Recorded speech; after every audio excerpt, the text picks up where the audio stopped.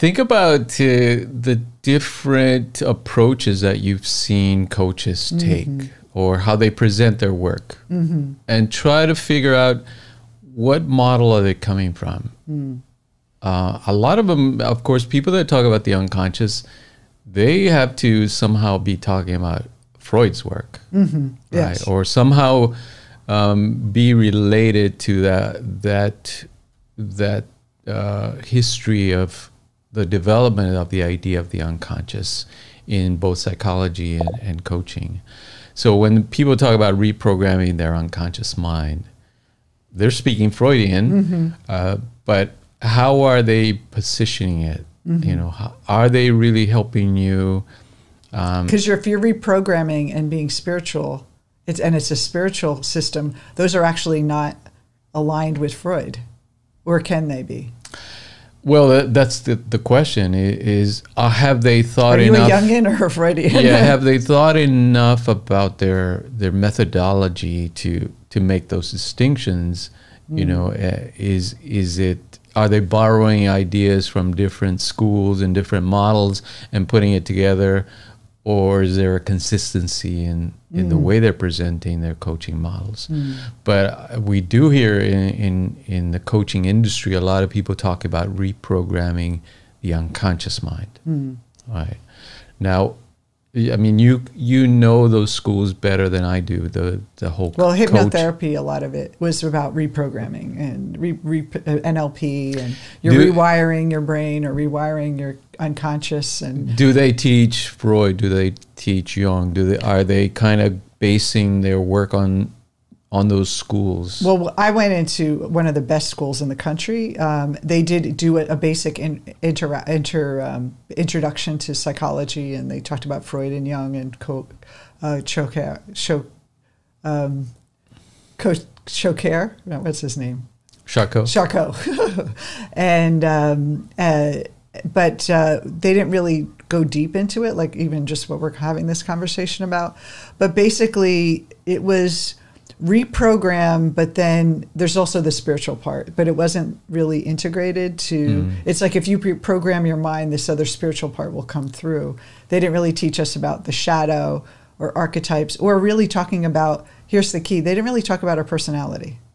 They talked about our belief system, which is more cognitive when we're going to talk about that. Yeah. So what I believe versus who I am.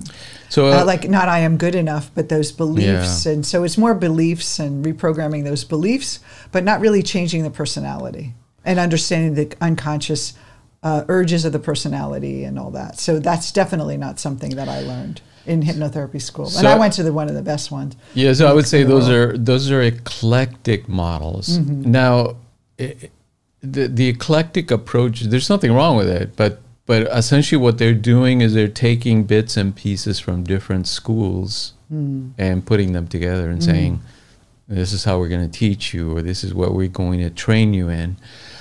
So they took the technique of hypnosis, which goes back to Freud and even before him. They took the cognitive behavioral idea of reprogramming or looking at your thoughts and feelings so you can change behavior, and maybe and then add spiritual. The spiritual part was just another part of kind of another piece to just include in your there. Spiritual guide you can do an interaction with, and past lives and things like that. Yeah, so it's important for the public and for people that are looking for coach training to be aware of these approaches. There's nothing wrong with the eclectic model, but just know that when people put these different pieces together into one training program, it might not have the efficacy, meaning the power to really transform and to really change a person, because they are taking bits and pieces. Well, here's why. Do you want to know this? A simple reason why? Because they're just working on symptoms.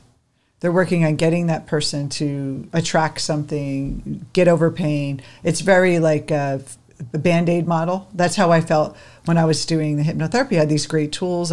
People were getting results, but it was very short-lived. Where Jung gives you a map of your evolution as a personality and as a spiritual soul, your soul's mission. And it has like a kind of foundation and a philosophy that's built on those little techniques. So you can do technique. I'm going to help you do this. I'm going to get this, make more money because I'm thinking more positive, or I'm going to find my soulmate because I believe in myself now. I have a positive outlook on myself. I'm confident. There's nothing wrong with those things, but when you're doing something, do you want to just fix the external and get these little Band-Aids in your life, or do you want to actually evolve and become your true spiritual self in the world? And that's a longer process,